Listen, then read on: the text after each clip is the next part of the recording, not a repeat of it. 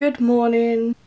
I've just woken up. I just want to get comfortable with you guys because we're all locked down. I feel like this is most of our looks right now is all, you know, pyjamas. But anyway, I just wanted to provide you with some top quarantine content. This video is going to be based on baking with no flour, and the reason for this is flour is one of those items that I can't get hold of anywhere. I know people have their loo roll, pasta and bread, but I feel like I'm living in the Victorian ages when I can say we have no flour in the house. It's a little bit, but it needs to last for important stuff. We have rationalised flour. So I was thinking in my head, maybe I can do some bakes with no flour because I know you might want to see that. So 2 of these recipes I've done a few times because, you know, my baking went really well last time. It just didn't rise, okay. That's the 2 cakes. The reason why I'm filming this first video in the morning because this is a breakfast item, the first bake I'm going to do. So yeah, I think it's a bake anyway. They're on Bake Off, so apparently pancakes are a bake. First of all, I need coffee. So yeah, all you need for this recipe is literally 1 ripe banana and 1 egg. You throw them in the mixing jug just like that, and the egg. I recommend mashing the banana beforehand, like I didn't do because I'm an idiot. Mash, mash, mash. This is going to be a bit lumpier than your average pancake mix, as you can see. There's still some lumps in there. Don't worry too much. I just added a bit of cinnamon there. But it's got a nice natural sweetener on its own.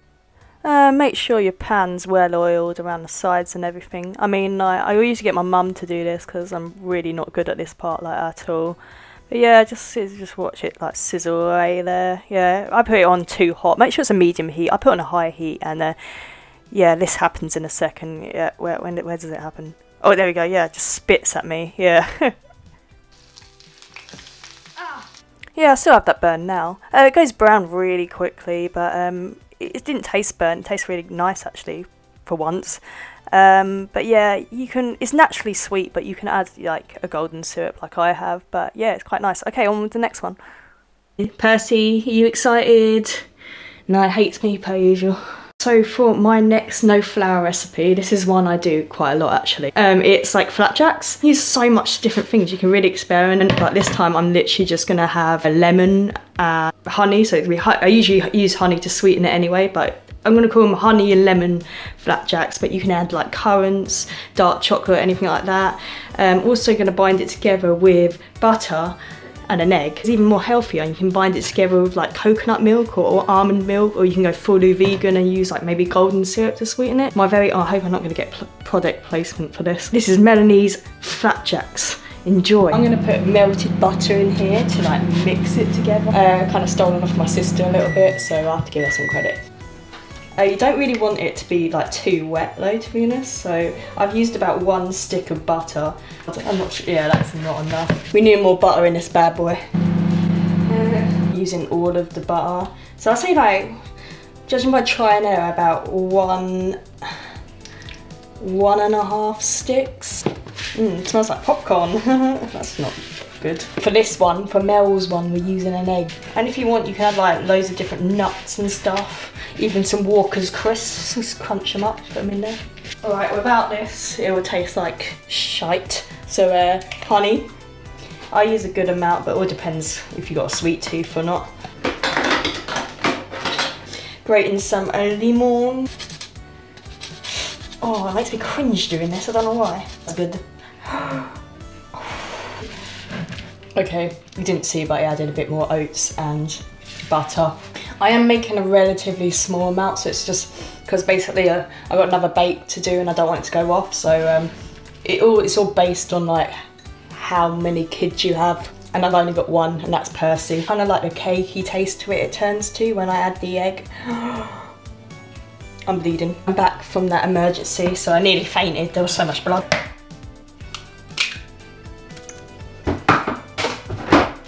That noise is the oven. You preheat it to 190.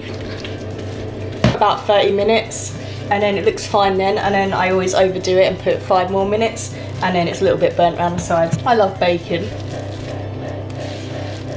I don't know. I don't know.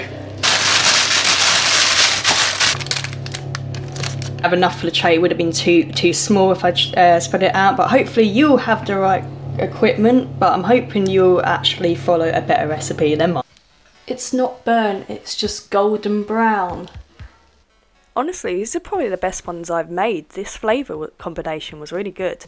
They're not your standard flapjack, the dryness of them. They're kind of more of a, you know, those breakfast bakes you get. But yeah, I really enjoyed these. Hello! Hello, so this is our third and final bake with no flour. Apparently all you need is peanut butter, 1 egg and a cup of sugar. I don't mind peanut butter, but please don't get offended, American peoples. It's okay. It's nice with chocolate and sweet things like nut butters. Oh, like on its own, it's just like squirrel paste really. It just sticks to the roof of your mouth. Now food you can eat on its own and it's delicious. It's Nutella. Oh, I love Nutella. And apparently, no measurements again, but it's going to be about a cup of sugar, egg. What did I mash it? On plastic. Oh. 1 egg. Make sure you don't get the shell. We're pretty much using this whole thing of peanut butter. You can go for, apparently you can go for smooth or crunchy, but like, I don't know, smooth peanut butters. I think that's wrong, man. This is not gonna work. You can hear me breathing heavily. This is thick. The entire tin. Yeah, pretty much that. I'll come a little bit closer. Closer. Do you remember Neo? What happened to him? Okay, we're about to do something pretty dangerous, and that's using the electric whisk. R.I.P. Mel Quinn. I don't like it, it's too much force. That's what she said. Flowing down, it's so thick. Let's boost her up, shall we? Yeah. Oh my god, it's flying at me. So a lot of the nuts have like actually separated. Oh mate. So the nuts have like actually separated from it. So with clean hands, I think what he did is rolled them into balls. Yeah. So I'd say a heat teaspoon. I'd say the oven to 180 apparently. So yeah, to make them cookie-like, I think you have to do a little bit of this to each one. Oh no. Whoa. We nearly lost them, boys. 10-15 minutes. Let's go 10 just to be safe. Percy's like, I hope this goes wrong for you. Enjoy your pain. Okay, I always seem to burn something. Just don't look at that batch, don't look at that batch. But this batch, you know, they look alright actually. I mean, these 6, yeah, I deserve a Hollywood pool handshake, definitely. They're really delicate, like they like literally feel like they're gonna like bend and fall apart. But let's try it, shall we? That is banging, like it's got a really chewy, nice taste to it. It's really flimsy, like I'm pretty sure these ones are gonna fall apart. But yeah, it works. I would make them a bit smaller than I did, but yeah, recommended. Hey guys, I hope you enjoyed that little bit of content. I'm just trying to keep the mood positive. Feel free to follow along, but I wouldn't recommend. I'm not much of a baker. But anyway, I hope that was wholesome enough for you, and I'll see you next time. Don't forget to subscribe if you liked it. Okay, bye.